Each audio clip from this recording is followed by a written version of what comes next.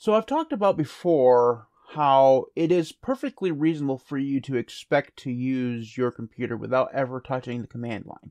And I think that even when it comes to using Linux, if you only use GUI and that's what you prefer and how you prefer to use your computer, that's perfectly fine. And anyone who judges you for that is just wrong. And I try to not be judgy when it comes to what people use because people use what is best for them, right? So I have always argued that using just the GUI, if that's the way you want to go, is fine. I have, however, talked many times over the merits of using the command line.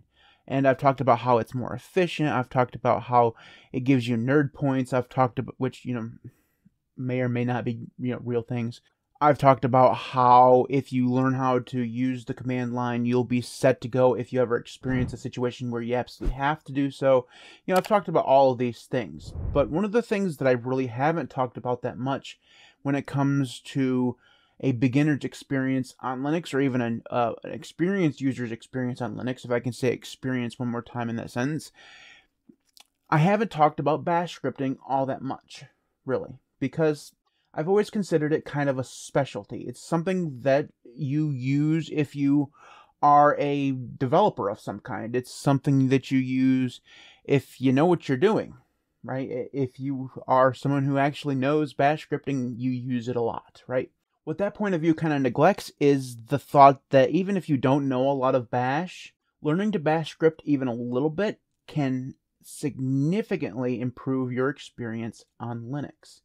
Now, the reason why I say this is because there are literally no limits when it comes to what you can do with a bash script. Now, obviously, you can do other things in other languages more efficiently than you can do them in bash in some cases. When it comes to more complex programs, maybe another language would be better. But for the most part, if you know how to bash script, you can do basically anything. And that is amazing. Now, it seems all well and good to say that, but at the end of the day, you still have to kind of learn it, and that hurdle intimidates people. It intimidates me because there's a lot about bash that I don't know. I mean, I've barely scratched the surface when it comes to learning how to bash script. And even the little bit that I do know, I'm not the best at.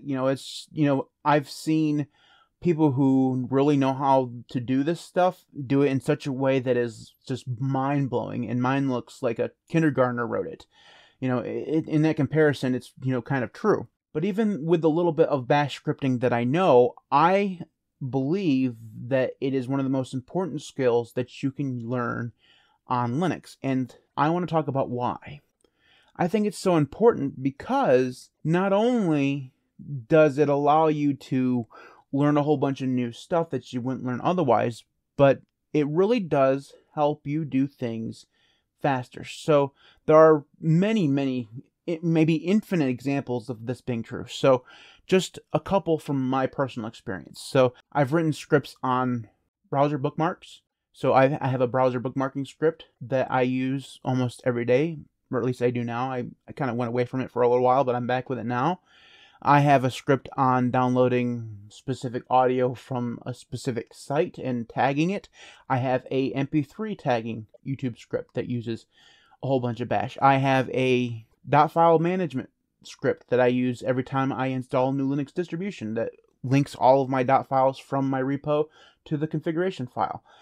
Just one right after another. These are things that I have to do by hand in the terminal or through a GUI that I've automated with a script. There are other examples as well. So if you distro hop a lot, writing a script to install all of your commonly used programs will save you a lot of time. You don't have to go through and install them one by one by one. You can just run the script and it will install the programs that you need. Having a script that changes your themes, that's something that I've done for i3. It will change all of my themes for Polybar and i3 and Dunst and Rofi. It will do them all at the exact same time, and I don't have to do them one by one by one. You kind of get the idea. By learning how to bash script, you can automate parts of your system or part of your workflow that you would otherwise have to do manually. And that can save you loads of time. And really, that's all it comes down to, is saving yourself time. Now, obviously, there is a little bit of a sinkhole here, because you still have to learn how to do this. This is something that you have to put active effort into learning, and that can become a time sink in and of itself, because especially if you're a nerd like me, learning how to bash script and learning how to, program even on the edges of programming and learning how to use Vim and all this stuff, you can spend a lot of time in there and discover that it's, kind of fun. And you may spend more and more time learning Bash and stuff and less time doing things that are productive with Bash, if that makes sense. Now, I think that this is a pitfall that a lot of things, happen to have. So I really enjoy Linux. A lot of times I spend my time writing when maybe I should be doing other things, so that's, one area where, despite the fact that customization on Linux is awesome, maybe it's become a little bit of a time sink, right? It's the same thing in this situation, where it could become a little bit of a time investment, if you will, for you to, put effort into. And, you'll have to put your skills eventually to use in order to make that time spent worthwhile. So, just kind of a small rambly video for today.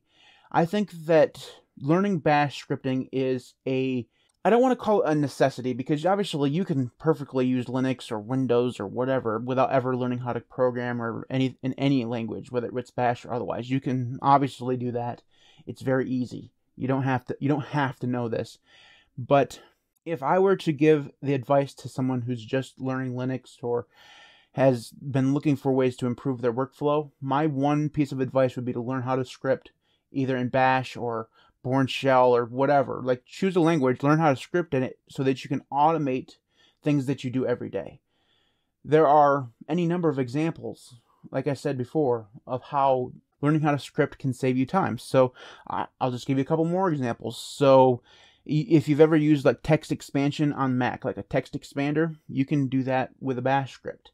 If you have certain things that you type all the time, like an address or, an email address or a name or something like that, you can assign that to a Bash script and then a key binding and have it so that that script always prints that stuff out, into the clipboard. You can do that. I mean, I've done that for all of the descriptions on my video. I have a Bash script that basically just puts all that stuff into Xclip, and it just runs and allows me to copy and paste that stuff without me having to go find my old description, copy and paste it on my own.